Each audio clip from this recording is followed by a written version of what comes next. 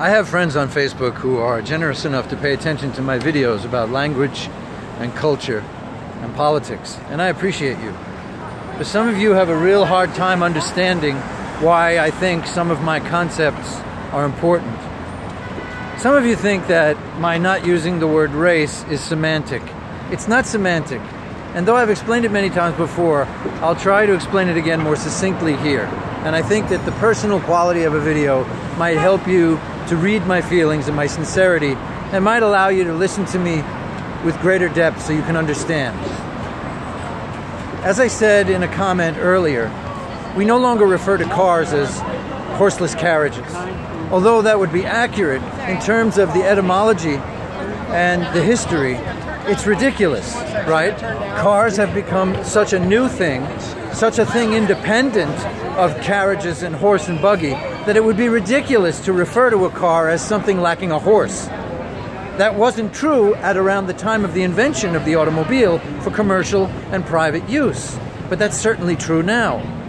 The argument I'm trying to make is it is just as ridiculous to continue using the word race now that we know from the scientific evidence that there are no races among human beings.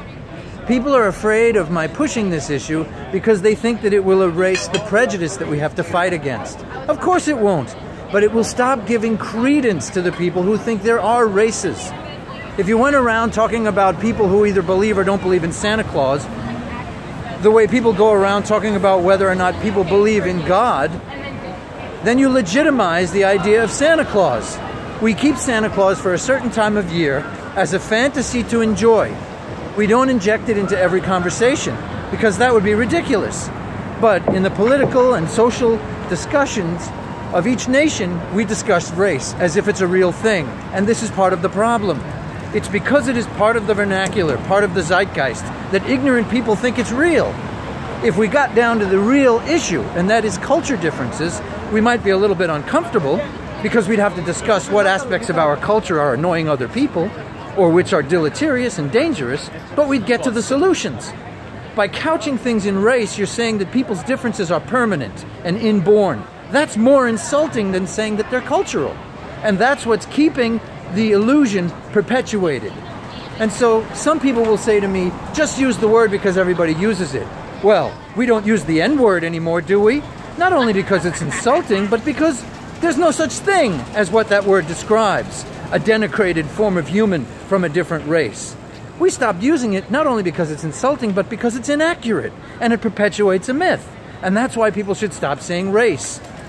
Finally, people say to me, but there are people who believe in flat earth. There are people who believe in God. And don't we call them flat earthers? And Christians and Jews and Muslims? Yeah, but I choose not to use those words.